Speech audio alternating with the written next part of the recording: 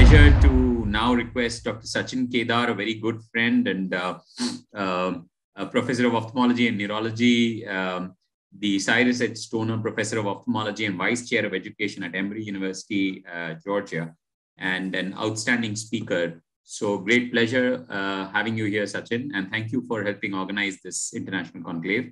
And he'll be talking on ischemic optic neuropathy.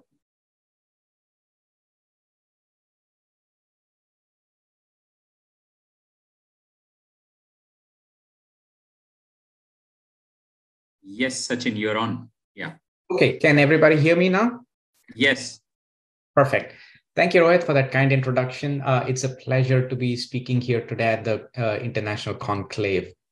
I have no financial interests to disclose. So I'll start with a brief case, which you will all quickly recognize. It's a 55-year-old male who wakes up with blurred vision in one eye that slowly progresses over 5 days. He's obese, he's got vascular risk factors. You examine him and he has reduced visual functions in the right eye. He's got a right RAPD, and you correctly localize it to the right optic nerve. You look at his nerve and it is swollen. He has a visual field defect in that eye. You look at the fellow eye, it is small, it is crowded, there's a very small cup, and you have correctly identified an anterior ischemic optic neuropathy, which is the commonest cause of optic neuropathy in adults above the age of 50 years. So you can anatomically differentiate them into the anterior variety where you see the disc swelling and the posterior variety where you do not see the disc swelling. Pathophysiologically, they can be caused by inflammation and are called arteritic type, or they can be the non-arteritic type, which is more common than the other variety. The optic nerve is divided into these 4 segments. The intraocular part is the one that causes the anterior ischemic optic neuropathy, primarily because of a tenuous blood supply to this region. So the orbital canalicular and the intracranial parts of the optic nerve are supplied by a rich PL network, which makes it really resistant to ischemia because the blood supplies are multi-source in origin. The intraocular part of the optic nerve, however, receives blood supply through these paroptic branches of the posterior ciliary artery from the circle of Zinhaler. And from the work of the great Sohan Here, we now think that the non-arteritic entry ischemic optic neuropathy is because of arteriolar circulatory insufficiency at the optic nerve head. Other mechanisms have been proposed, but really not have been proven. What are the risk factors? So when I talk to my patients, I talk about immutable risk factors, which means things that you can't do anything about. Age is a big one. Born with a small disc with a small cup, which puts you at a risk for a tight optic nerve causing ischemia of the optic nerve head. You can clearly see it on fundus pictures. We saw some of the pictures that Dr. Padmaja presented in the previous talk. Optic disc drusen puts you at an increased risk for this condition, primarily because there is tightness of the optic nerve head, and presumably that increases your risk for circulatory insufficiency over here. Cataract surgery, controversial, but a large series published, I think, a year ago showed that there might be a slightly increased incidence of this condition within 1 year of the surgery, particularly in those patients who have a disc at risk and who have other vascular risk factors. Systemic risk factors have been looked at in non-arteritic entry ischemic optic neuropathy, and major series showed that these patients do have hypertension and diabetes. Dr. Here also proposed that if the patient is susceptible to nocturnal hypotension, which means the blood pressure drops in the early morning, then they often wake up with visual problems in that particular eye. Sleep study, there is no questions at this time, increases your risk for having this condition, particularly in those with a disc at risk. It's a 4 to 6-fold increased risk. So I have now gone from asking people to consider getting it to encouraging them to go ahead and get it. It's an easily treatable condition and no reason to ignore it. Younger patients, younger than the age of 50 years, also have ischemic optic neuropathy, especially those with multiple risk factors, and you have to look out for those. What about medications? There are some that we know, and there are some that are not proven completely. The erectile dysfunction drugs are probably the most prevalent medications that are not commonly evident to us. Studies have shown that there might be increased risk in people who use the erectile dysfunction drugs, particularly if the patient says they used it just before the onset of ischemic optic neuropathy. And several database cohort studies suggest that there is an increased risk of almost twofolds in people on these medications. We are all aware of the effects of immunodrone and interferon alpha producing this condition. And anecdotally, in my clinical practice, I have seen other medications such as linezolid also cause ischemic optic neuropathy. Natural history of this condition is important to know. Two large series, the HERE series and the IONDT series, studied this. And we know that at about 6 months, vision improvement occurs in about 40% of the patients, or 40% of the eyes. Vision remains stable in another 40%, and vision deteriorates in about 20%. And so whenever a study is designed to test the efficacy of any medication, it has to beat these odds, and that's a difficult thing to do. Risk of involvement of the same eye or the fellow eye is considerable in this condition. Same eye is about 3 to 6% if you look at HERE series, about 15 to 25% in the HERE series, and about 15 to 20% in the IONDT. And having diabetes increases your risk.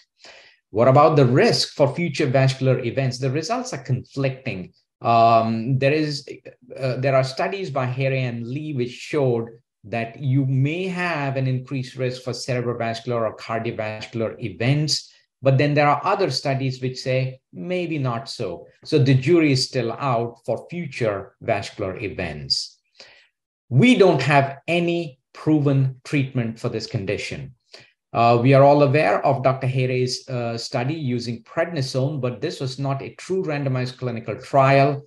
And so we currently do not recommend oral prednisone, at least in our practice at Emory. However, we do consider it on a case-by-case basis, especially if the patient's second eye is involved, or if they ask specifically for being prescribed a prednisone. The reason we don't do it is because you may cause inadvertent side effects from worsening their diabetes or high blood pressure. None of the other therapies have proven. The large clinical trial with intravitreal siRNA stopped prematurely because it could not reach its therapeutic endpoint. So at this time, management of ischemic optic neuropathy of the non-arteritic variety is primarily focused on reduction of risk factors, vascular risk factors, medication review, avoiding nocturnal antihypertensive medication usage to prevent nocturnal hypotension, avoiding anemia, hypotension, and sleep study. Although I say when indicated, I almost always get it in every patient with NAION just because of the risk of fellow eye involvement. So I'll quickly switch over to the next case, and the panelists and the moderators, you can stop me when it is time for me to stop. Hopefully I'll do it on time. A 79-year-old woman presents with transient monocular vision loss that occurred for 2 weeks, resulting in a complete loss of vision for about 2 days. She has headache. She complains of a swollen and a sore nerve on her temple. We palpate her temporal arteries, and it is really tender. And she has reduced vision in the right eye, but also in the left eye. She's got a large RAPD on the right side. So when you look at the fundus, you see, again, swollen optic nerves. It's a pale swollen optic nerve on the right side, slightly swollen on the left side with some cotton wool spots. So this, as you would have identified, is a case of arteritic AION, with the most common cause being giant cell arteritis, and the AION being the most common cause of vision loss in this condition, the others being ophthalmic artery occlusion, ciliary retinal artery occlusion. We often get blood tests to confirm this condition. And I often tell my residents, do not even wait for the blood test. As soon as you see a patient with giant cell arthritis in your clinic, go ahead and treat them with steroids and then send them for blood tests. Elevated ESR and C-reactive protein has been shown to have a very high specificity for giant cell arthritis and AION, with about 97% specificity. However, remember that 22% of patients with clinical giant cell arthritis may have a normal ESR C-reactive protein. We also know that these patients may have reactive thrombocytosis, mostly due to the inflammation, can be seen in 50% of these patients, and several studies suggest that this may portend an increased risk for permanent vision loss. Temporal artery biopsy is the gold standard and should be performed in all patients who are suspected of giant cell arthritis. And what I tell my trainees is, if you write the word giant cell arthritis in your differential, you have essentially obligated yourself to get a temporal artery biopsy. We all know that initially you can have a unilateral temporal artery biopsy, get a long segment, and have a dedicated and an experienced pathologist look at it, because there might be skip lesions that might be missed. Treatment should be, the biopsy should be done within 2 weeks of starting glucocorticoid therapy. Giant cell arthritis is a medical emergency. If you see one in your clinic, make sure you send them to a rheumatologist. There's fellow eye complications. There are vascular complications involving the aorta, the mesenteric blood supply, myocardial blood supply, and cerebrovascular disease. And if you look at this survival function in the graph over here, the cumulative 5-year survival is about 35%. So be very aggressive in the treatment of this condition. Don't do it by yourself. Make sure you have help from a rheumatologist or a primary care. Steroids remain the mainstay of treatment. We start with the induction of 3 days of IV steroids, followed by a long and slow steroid taper. I often use aspirin in these patients as an adjunct therapy. Recently, you would have all heard about tocilizumab, which has been proposed as a therapy for this condition. Remember, the studies that have been done using tocilizumab all were done on giant cell arthritis who did not have ischemic optic neuropathy. So we at this time do not know the role in patients with GCA who have ischemic optic neuropathy, and we partner with our rheumatologist and often end up putting patients on tocilizumab primarily for its steroid-sparing agent.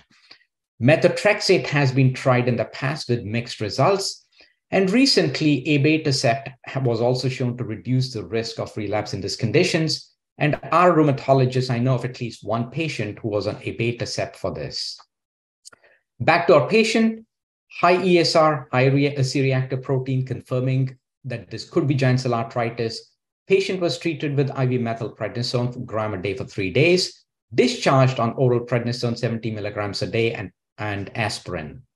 Results of the biopsy, classical for giant cell arthritis, with the dense inflammatory infiltrate and giant cells in the blood vessels and vascular occlusion. A month later, there was slight improvement of visual function, 660 in the right eye, 612 in the left eye. And so to conclude, non-arteritic anterior ischemic optic neuropathy is the commonest form of optic neuropathy in the adults above the age of 50 years. We do not have any proven therapy at this point. The arteritic variety of AION is a medical emergency, must be treated immediately with steroids. In fact, in my clinic, if I have a patient who has giant cell arthritis, they don't leave my clinic without me watching 70 milligrams of prednisone going down their throat. If you have them go to the ER, they will wait in the ER and they'll have their fellow eye involved. Partner with a rheumatologist to manage patients with arteritic anterior ischemic optic neuropathy. Thank you. Thank you, Sachin, for